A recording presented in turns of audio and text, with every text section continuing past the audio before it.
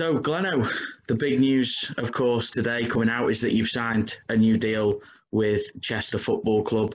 You must be absolutely pleased, and I'm sure the fans will be as well. What was it that sort of brought you to the decision to stay with the Blues for another year?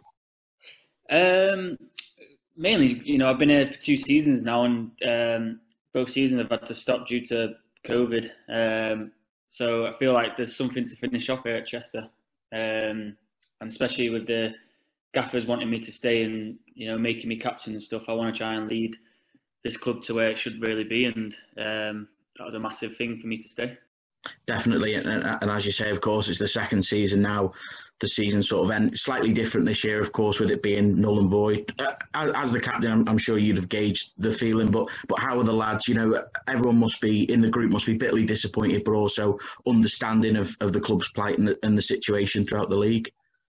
Yeah, I mean, we came in on Tuesday, and Jim Green and Andy Morris explained it to us. Really, it was just the reason for us stopping was mainly just for the future of this club, and I think it was the right decision to stop in our eyes, really, because I know we were second in the table and the lads were buzzing and everything, but you've got to look at the bigger picture sometimes, and I think the club have really done really well with how they've explained their reasons on social media and stuff.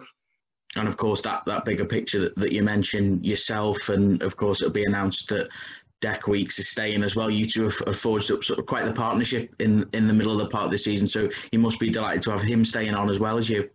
Yeah, definitely. It's massive that Deck stays. Like you said, I think this season me and him have played really well with each other.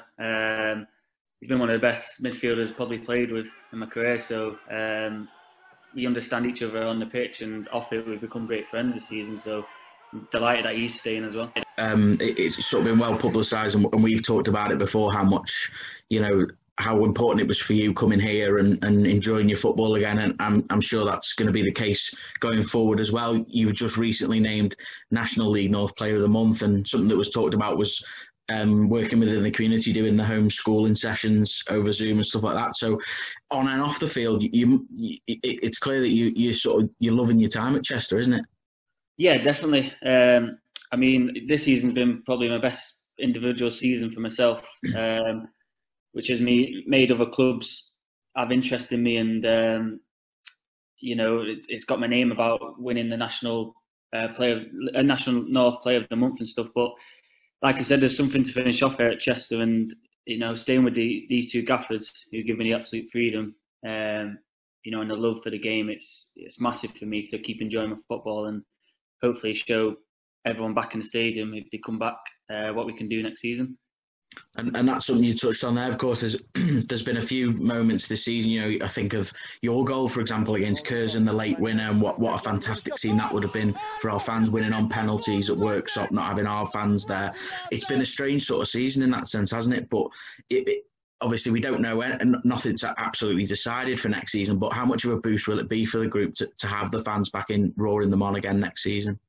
Oh, massive. I mean, I was speaking to Grandy, I think it was yesterday. It was a year on, wasn't it, from that Kings Lynn goal, and the atmosphere that night was absolutely amazing with the fans in the last minute goals. So, like you said, some of the performances we've done this season, and some of the games that we've won with the crowd there, it would have been extra special. But hopefully, when next season starts in August time, most of the fans are back in, and we can have a really good go together. Mentioned that Curzon moment, that there's been a few remarkable games this season, some fantastic football played. Has there been sort of a moment or a game that stood out for you this season? I think there's been a lot of games where it stood out. Every time we went a goal down, we always seem to get back in the game. And I think that showed great character from us. The Curzon game was probably one of our best games at home, along with Spennymoor. But then we've been unlucky in games away. York away, if you look at that, I think we played really well there and we didn't get the result we wanted. Gloucester away. So there's been some good performances really that we should have really gone to win. I think the one that stands out is the Telford away. Controlled it from minute one right to the final whistle. So, again, if the away fans were there like they were the season before, what a game, what a day that would have been as well.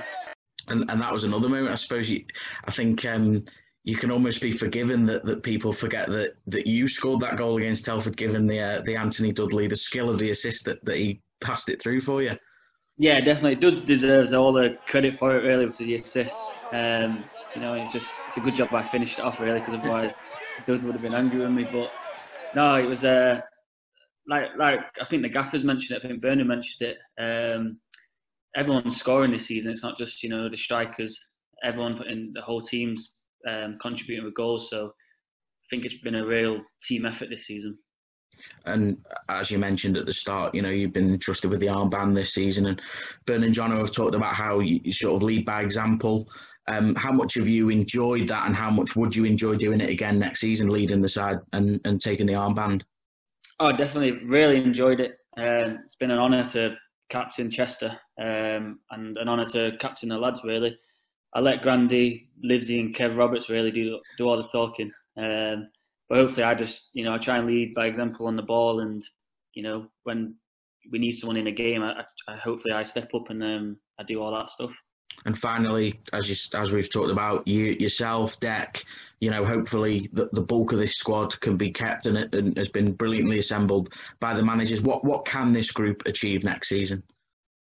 I think we can achieve promotion, either by winning the league or in the playoffs. I think, the squad we have together and what we've already done this season, we had the toughest run of games away from home, playing all the top teams. And if you would have looked at the season, everyone had to come to us, and it could have been totally different. But I think next season, if we keep